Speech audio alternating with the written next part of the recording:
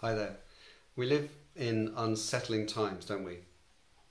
We're confined to our homes mostly. We're not quite sure what the future holds. Things are uncertain for us. What will happen with our health if the virus wreaks its havoc through our country? What will happen with the health of our family? What will happen with our economy? What will happen with our whole way of life? We're not sure. And some of us are suffering. For some, it's the suffering of the relatively minor inconvenience of being confined at home.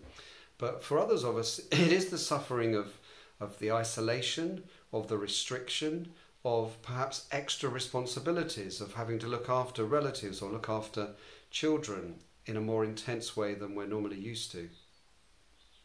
So it's a tough time for us. James says in his letter that the testing of your faith produces perseverance. We're certainly living through times that are testing, and the question is, are we going to learn perseverance through them? If you're like me, you sometimes haven't got the patience to learn perseverance. I want things to happen quickly, immediately. I don't want to invest the time. I haven't got the patience for learning perseverance and patience. And God has taken us through a time when we are having to be patient, where we are having to wait and learn. And perseverance is partly about just keeping going.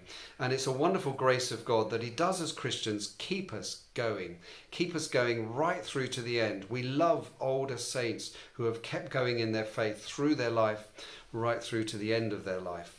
And so perseverance is partly about going through testing times and just holding on to our faith. But I think it's also about developing strength through trials. We persevere and we develop muscles that we didn't realize that we had. We recognize new gifts, new skills, new trust, a strengthening of our faith. And we pray that it might be a time like this, during this confinement, during this suffering in connection with the virus, that we might grow in faith and in grace and in love and in hope. James says the testing of your faith produces perseverance. And by God's grace, we will persevere.